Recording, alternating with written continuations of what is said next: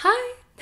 You're probably wondering, why the heck are you in a room full of red and white balloons with a romantic fire behind you and pink ambiance? Well, it's Valentine's Day, you goofball. And what better way to discuss the most romantic time of the year than with some of the loneliest men in the High Renaissance era? Yeah, and not because they didn't have wives or weren't in some sort of relationship, but because they all shared an idea that was kind of frowned upon by the Catholic Church during this era and were chastised for it. Some even taken to trial for heresy. So, without further ado, we're going to be talking about astronomy. No, not astrology for you ladies out there who this year are saying, "Sorry, sir, I can't date you because you're not an Aries." That's fine. But we aren't talking about that. We're talking about how planets work and gravity and what the truth is. Using mathematical equations, laws, all that jazz from all these wonderful figures. So, let's begin. So, Nicholas Copernicus, 1473 to 1543. He's from Poland. He's a priest, humanist, portrait painter, doctor, astronomer. Basically, your dream Renaissance man. This guy has it all. So, he published On the Revolutions of the Heavenly Spheres in 1543. Now, he originally did not write this in 1543. He wrote this way earlier, but he postponed his publication of this book simply because he knew he was going to get flack for it, because it was introducing an entire new concept, one that went against the Bible, as per Martin Luther and the Catholic Church during this time. So, what exactly did Nicholas Copernicus introduce? Well, this man introduced the idea of heliocentrism, which basically means that instead of the Earth being the center of the universe, it's the sun. Kind of common sense test right now, right? But back then, when all they had was the Bible, and that's basically how the laws were written, how politics were arranged, was simply from the Bible. But when you had someone coming out with this whole new idea, this whole new concept that, no, actually, the Bible is incorrect, and you all are incorrect, they took it as a huge hit, like one going against God. I do want to say that even though these scientists were coming out with hypotheses and observations and all this new information, all this new data, it wasn't that they were secular and they were trying to prove God's non-existence, but in fact, these scientists were mainly Christian. They were very heavily involved in religion. So it wasn't that they were trying to go against God in any way, shape, or form. It's just they were trying to educate the world on a more plausible reasoning. And in their eyes, that's what God would want them to do. Copernicus's heliocentric view challenged the Bible, the geocentric view that the Catholic Church had, that the Bible presented. So if you're unfamiliar, the book of Joshua talks about these Israeli children who are fighting an enemy, and it's getting dark outside, they can't see, so in order to help the children see and defeat their enemy, God stopped the sun so that way it could stay light for them. We're going to read some scripture. Joshua 10:13. So the sun stood still and the moon stopped till the nation avenged itself on its enemies, as it is written in the book of Jashar. The sun stopped in the middle of the sky and delayed going down about a full day. So, according to the Catholic Church, Copernicus was a fool and trying to challenge the big guy, the main authority of the land. Actually, it doesn't end there. You would think, and of course, I do want to emphasize that this was a theory. theory. It wasn't proven. Copernicus was not a mathematician. He didn't have the tools to study this. This was literally just an idea. Wasn't proven, nothing to back it up, until our man Tycho Brahe. This guy, I can't. So Tycho Brahe, 1546 to 1601. He's Danish, has a ginormous observatory. He is very wealthy and dedicated. Literally, 20 years of looking into the sky and charting every night by himself from the same spot, because he noticed from all the data gathered from previous astronomers that it was all different. Nothing really aligned. Nothing really aligned, nothing really matched with with each other's data. So he said the best way to gather this information, the best way to study this, is to literally study it from one spot every night consistently. And he built this ginormous observatory because, like I said, this guy was wealthy, loaded, so much cash. And we're gonna get into a little bit of his wealth a little later. Even though Tycho had loads and loads of data, we're talking 20 years of data, he wasn't a mathematician. No, he wasn't. And he had nothing to mathematically prove any of it. But someone by his bedside does. And we'll talk about that in a moment. But first, fun fact, he had a fake nose. This man, nose job. A Renaissance nose job is what he had. So the story is, he was at a party and got into a little bit of a tussle with a nobleman, and they separated angrily, didn't talk to each other for a bit. This happened on December 10th. And Tycho was around 20 years old when all of this occurred. So December 10th, they got into it just a little bit, decided to back off, said, you ain't worth it, not doing it. But on December 27th, they got back into it, man. Full on tussle to the bustle. I don't even know if that's a phrase, but they were going into it. And they decided, let's have a duel, because this is what they did back in these days. And on the 29th, they did. And it was a little too dark, and the nobleman kind of just sliced. And guess whose nose tip got cut off? Brahe. So instead of getting a new nose tip and make it out of wax or whatever, this dude makes it out of a gold alloy and silver. And not only that, but he was so skillful at applying it that it looked like a real nose. Gold, just on the tip of his nose. I'm sure that'd be a wonderful first date story. Hey, so, fun little fact about me. My nose is fake. What if he's like at dinner with someone and he sneezes and it falls into the food? I can't, oh my gosh. I don't know, Brahe's just an interesting dude. When you have wealth, you have entertainment. Very eccentric character. We love Tycho Brahe. I highly recommend, if you get the chance, just do some research on that guy. He's really cool. Oh, and an even more interesting story. So he was at a dinner and really had to urinate so bad, but he didn't go because that would be improper etiquette. He felt that it would insult the host, so he held it in. And when he got home that night, he didn't have to go anymore. He only passed a little bit of urine, and there was actually a blockage, and it ended up making him delirious, caused him a whole bunch of liver issues, and he was on his deathbed. And as he was on his deathbed, he kept repeating the words, "Let me not seem to have lived in vain," over and over and over again until he died. And who was on his bedside to hear him say that over and over and over and over again?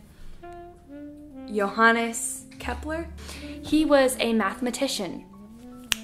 There's our missing puzzle piece. He was hired as an assistant for Brahe, and he was by his side for most of his data collection. So we have Copernicus with the idea, Tycho with the data, Kepler with the math to explain the data. Okay, so that's what we've got going on so far. Not only does he prove this heliocentric idea introduced by Copernicus, but he also comes up with a few laws himself. So law number 1, the orbits of planets are elliptical. They're not circular. What they thought back in the High Renaissance age in the 16th century, they thought that planets rotated like this, circular. But according to Kepler, the planets actually rotated like this. So kind of like a slanted circle. His second law was that the planets don't move at uniform speed. So they all move different speeds, different rates, different times, like they don't move all together at once. And then his third law, this one's the mathy one. The square of the ratio of the periods of any two planets revolving about the sun is equal to the cube of the ratio of their average distances from the sun. I don't know about you, but I feel like, what? What? Yeah, it looks like it proves it. That works. So this brings us to our big kahuna, Galileo Galilei, 1564 to 1642. He's a really good observer. He's Italian, a Florentine specifically, and try not to fall for him because a lot of things fell for him. Let me explain. So he lived in Florence, which if you've ever been to Florence, Pisa is just a little ways away from Florence. Like they're sister cities. Galileo Galilei went up to the top of the Leaning Tower of Pisa and dropped multiple things from the top. One of Galileo Galilei's biggest ideas and biggest contributions to the science world was you can't sit there and just think about things. You can't just, yeah, I bet that's how that works. You can't do that. That's not how science works. This was, of course, before any sort of official scientific method. So Galileo Galilei said, you need to observe. You have to see it happen over and over and over and over again to create a law, which he did. And how did he do that? Well, from the top of Pisa, he dropped a whole bunch of different objects at different weights and noticed that they all fell at the same time. Like if he dropped a brick, it would fall at the same time that a feather being dropped from the Leaning Tower of Pisa hit the ground, same time. Didn't matter the weight, it would all hit the same. He then constructed the laws of motion and the laws of inertia to explain events that were happening in nature. He was also the first to use a telescope as a scientific instrument rather than just something to see a ship really far away. So he actually built his own telescope, which is super exciting. And using this telescope, he proved Copernicus' theory through observation. And he also discovered that planets aren't perfect orbs, and he backs that up with the phases of the moon. So overall, the worldview prior to the 16th and 17th century was simply theological, but the 17th century and post-17th century had a scientific worldview. This is how it was shifting. The Catholic Church still resented the Copernican theory, and the Pope noticed this. The Pope asked Galileo to write a book that would express both sides, the heliocentric side and the geocentric side, but not to pick one, just to introduce both ideas to the public. And Galileo did this. In a book called The Dialogue, he presented both sides, but was accused by the church of actually picking the heliocentric side when discussing the two primary world systems. And in 1633, he was put on trial by the Catholic Church for heresy. And he was actually found guilty and was forced to retract his statements, which he did. And then was put on house arrest for the rest of his life. But hey, he's a bad boy, ladies. This brings us to another Big Kahuna figure, and that is, as you all know, Isaac Newton.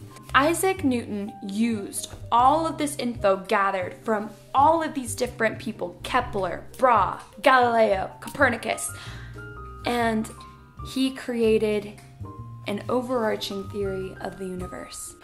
If I have seen further, it is by standing on the shoulders of giants. Yeah, this man was humble. So basically, Isaac Newton locked himself in a room for 18 months and just did physics. That was what he did. He then published Principia in 1687, detailing how exactly gravity works. All matter attracts all other matter, whether for— oh no, he was an Englishman. We have to use the accent. All matter attracts all other matter with a force proportional to the product of the masses and inversely proportional to the square of the distance between them. I know that was a horrible accent, and I really apologize. I can really only do Australian, but even then it's not that great, mate. But crikey, we try every day. I know it sucks, I'm so sorry if I offended you. But basically what this says is gravity. And I'm sure you all have heard Under the Apple Tree story with Isaac Newton, which isn't confirmed, it's just a myth. But apparently Isaac Newton was sitting under an apple tree, the apple fell from the tree, hit him in the head, and he had this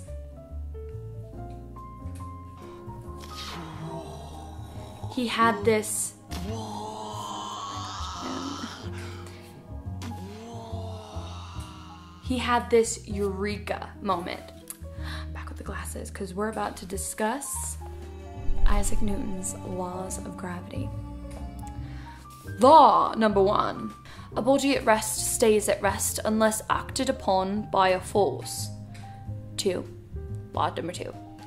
A body in motion stays in motion unless acted upon by an outside force. Oh my gosh, I'm going a little bit Australian there. 3. A change in motion is a direct result of the amount of force exerted on that object. And 4. Every action has an equal and opposite reaction. And he also says, just full of quotes, natural laws are unchangeable and predictable. God's active participation in the natural world is not needed to explain the forces of nature. So this brings out an entire new realm of thought. I also want to say really quickly that Isaac Newton also was not secular. Most of these scientists were not secular. In fact, Isaac Newton studied physics just as much as he studied the Bible. He was a Christian man, and he didn't mean to bring about this idea that a whole bunch of people were coming through with this religious movement. Even though he was Christian, he accidentally gravitated. He accidentally I can't say that again. People away from religion with this new supplement to science, which isn't what he was trying to do at all. Basically, this group of people, this new religious movement, people were saying, then what do you need God for then? No amount of prayer is going to make God stop natural laws. And that's true. Let's say someone's falling off of a roof of a building. And on the way down, they're praying, God, please stop this natural law of gravity from killing me. And then what? Angels are going to come and swoop this man off and save him? No.